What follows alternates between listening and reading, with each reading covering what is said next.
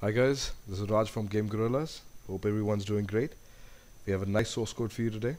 It's uh, it's a very simple, very fast-moving game, and it's one of those games which are actually pretty tough, and that's kind of the fashion these days. And these games are doing pretty well in all the stores. What these games do is, they have a very tough mechanics, and the gameplay is not that easy. So the player wants to beat his own score every time he plays, and that's basically what's the most important USP in these kind of games. Now this game is based upon a very popular game called Dextris, which probably came out in May or June, I believe. And it's very simple. We have two blocks. I'll get to the gameplay in a while, but as you can see, a lot of people love this game. Lots of five-star reviews, lots of ratings.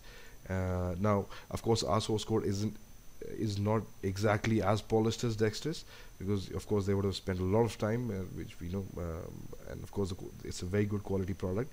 But yeah, what we've done is that the gameplay is pretty good. That what we've made. Graphics, of course, you guys can change to whatever themes you prefer, and and you can always add on any elements, to make it more interactive, more interesting. So let me show you what the game is all about and how we play it, so you can get an idea. Let me switch on the audio and we'll take it from there.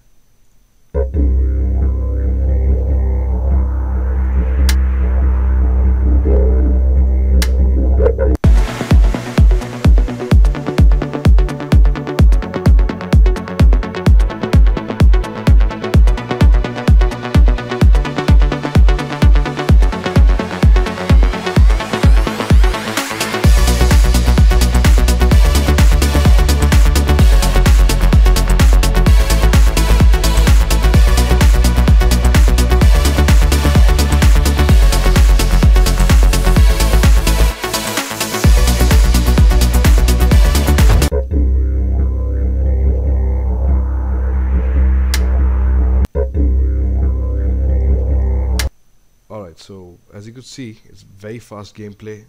What you have to do is, what I'll do is I'll explain this without the audio, so you can see.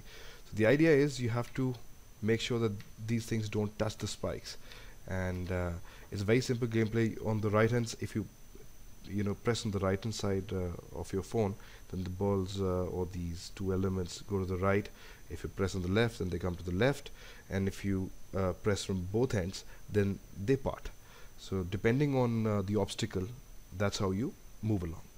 Now, if you the links of this particular game would be in the description below, so you can play it, check it out, how it is, how it functions, and we have the same source code. Now, the advertising opportunities in such games is very good, since the player keeps on playing the game. Currently we have it, I think, about in chart boost shows up, I think, about 4th or 5th time when the player dies, because it makes no sense putting this every round, because it'll just irritate the player, because the gameplay is pretty short.